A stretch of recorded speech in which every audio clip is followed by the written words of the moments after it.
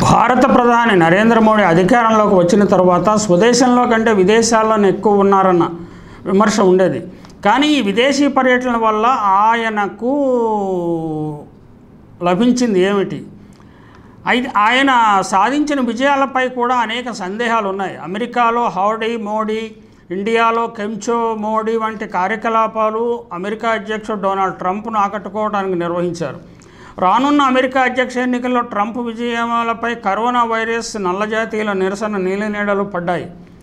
దానివల్ల ఆయన విజయావకాశాలు కూడా బాగా దెబ్బతిన్నాయని వార్తలు వస్తున్నాయి. అది అలా ఉంచితే చైనా ఇండియా చుట్టూ ఉన్న దేశాలను తన ప్రభావ పరిధిలోకి తెచ్చుకుంది.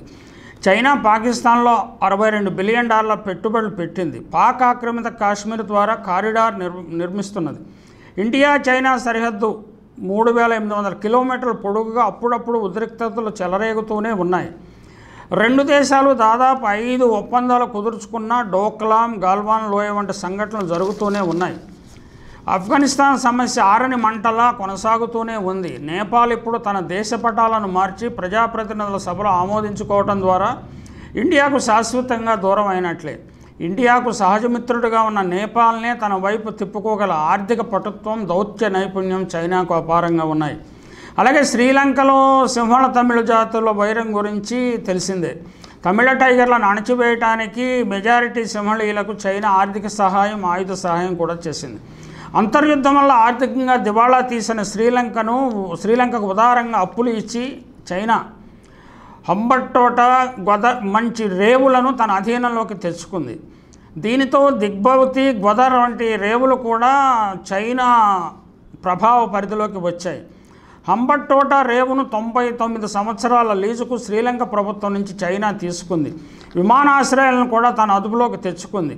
హంబట్టోట సమీపంలో చైనా $80 లక్షల క్రికెట్ స్టేడియం నిర్మించింది. 150 కిలోమీటర్ల వరకు జనసంచారం లేని ప్రాంతం అది. అయినా చైనా ఏదో లక్ష్యంతో ఈ నిర్మాణాలు చేపట్టింది. అయితే రేవులోకి మాత్రం ఏటా 36,000 నౌకలు వస్తాయి. పాశ్చాత్య దేశాలకు వెళ్ళటానికి, పశ్చిమాసియా దేశాలకు వెళ్ళటానికి హంబట్టోట రేవు చాలా కీలకం. ఇది ఇప్పుడు చైనా చేతిలో ఉంది.